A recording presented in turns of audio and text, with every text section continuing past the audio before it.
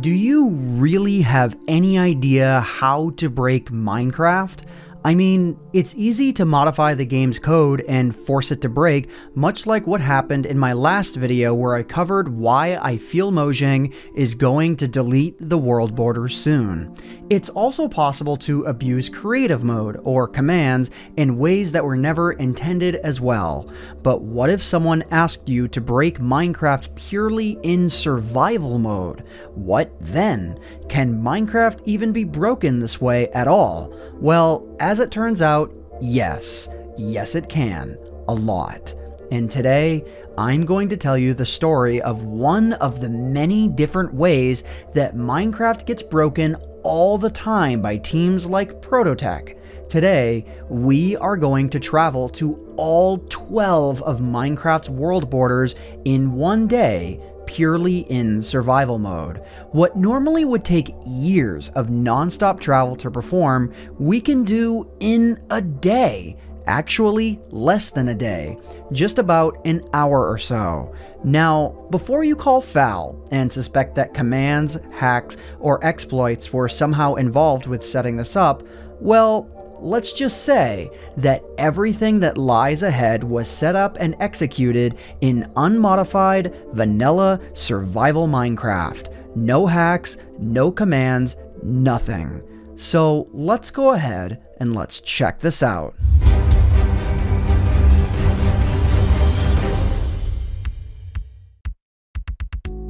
So let the story begin. On July 11th, 2020, Ray's Works from the Prototech Minecraft server, and quite the YouTuber himself, invited me onto the server to be the first guest to travel to all 12 world borders. 4 in the overworld, 4 in the nether, 4 in the end. First things first, this server is insane. These people are insane. They make the ways in which I show off and break Minecraft look like child's play. It's not just that the server is well designed. It's not that they have a machine for everything. It's that if there is a way to break Minecraft, they've probably automated it. I mean, if you weren't paying attention, you might not even realize that I am in the nether right now, and there's a giant hole perfectly carved in the roof of the nether. And that's not even the half of it. But I'm getting ahead of myself. Let's get back on track. 12 world borders in about an hour. How did we do it? Starting off this journey is the overworld and the nether combined. If you've somehow been following my channel for about 4 years or so, you may remember a video that I released titled 30 million blocks in Minecraft in 60 seconds, wherein I cover a glitch that allows you to reach the world border in 60 seconds, a glitch found by, yeah, Ray's Works. Here's how it works. Under normal circumstances, when you exit a nether portal, your current coordinates in the nether are roughly multiplied by 8 when you enter the overworld, and then when you return to the nether, they're divided by 8, creating a loop.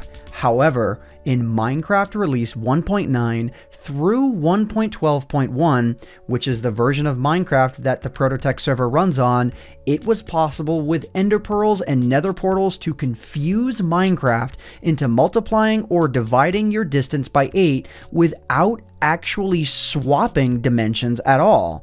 In this example, I start in the nether at -114x, 114z, and by executing this glitch, I get teleported to -914x, 914z in the nether. From there, 7,324, and then 58,592, followed by 468,750, and then 3,750,000, and finally 30 million.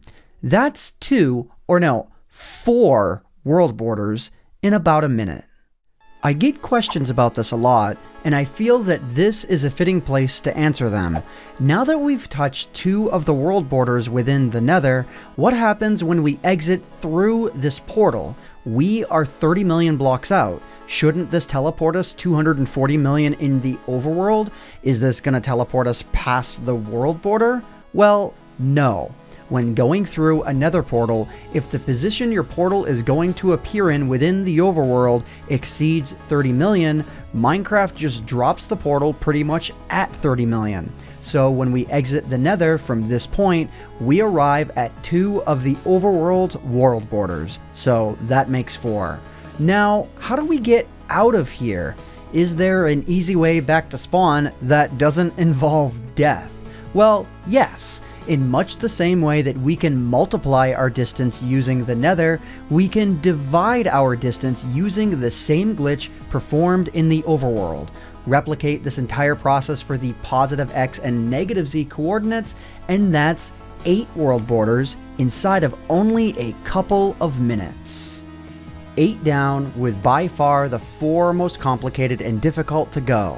The end dimension. How do we get to the end dimension's world borders? Surely we're not gonna fly there. That would take forever, and we'd have to do it twice.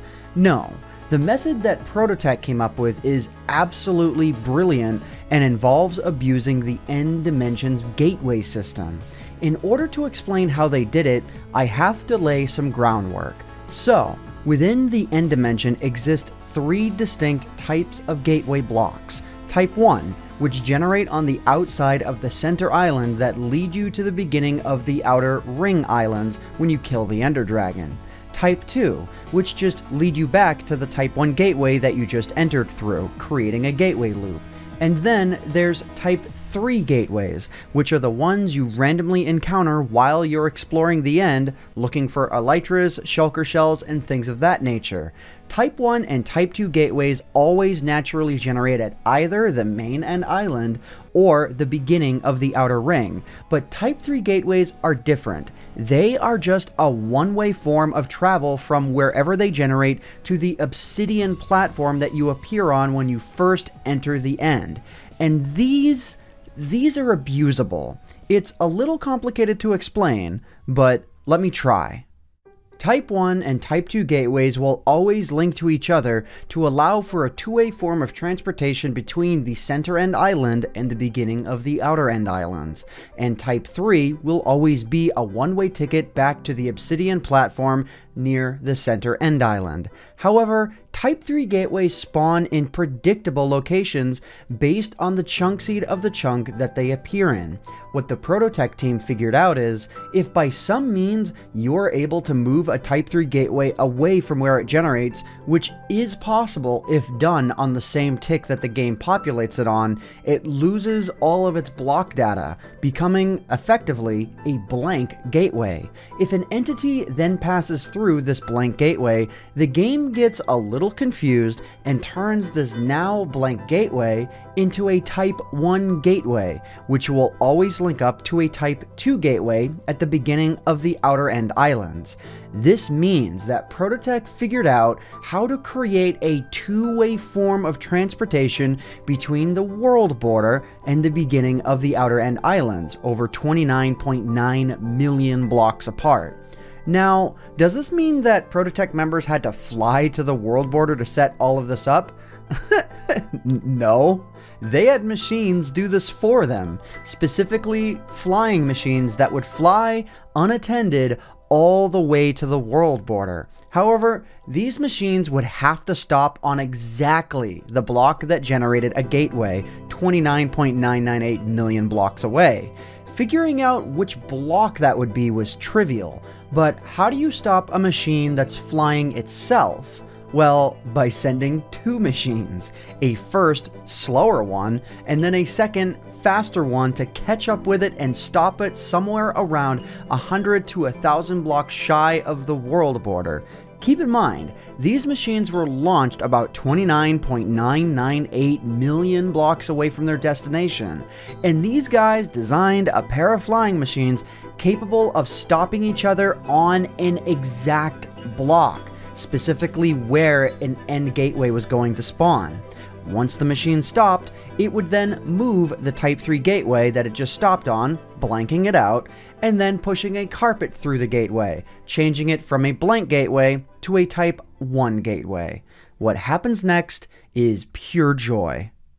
Because of the setup that I just described, the Prototech server created a two-way form of transportation from the beginning of the Outer Ring Islands, which is only about 1,000 blocks away from the end center, all the way to the world border 30 million blocks away, connecting them. And they did this 4 times for the 4 different world borders.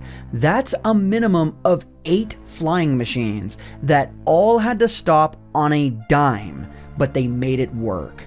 And just like that, we have traveled to all 12 world borders. Like I said before, these guys make the way in which I Break Minecraft look like child's play. If learning the nitty-gritty details about how projects like this form and work, I'll link to a couple of the videos by various Prototech members in the description down below. For now, that's all I've got. This has been a demonstration of what it takes to travel to all 12 world borders in unmodified, vanilla, survival Minecraft. And if you enjoyed this video, please consider leaving a like on it, because it would really help out myself, the channel, and the video quite a lot. So I hope you all enjoyed. My name is AntVenom, and I bid you all farewell. Thanks so much for watching.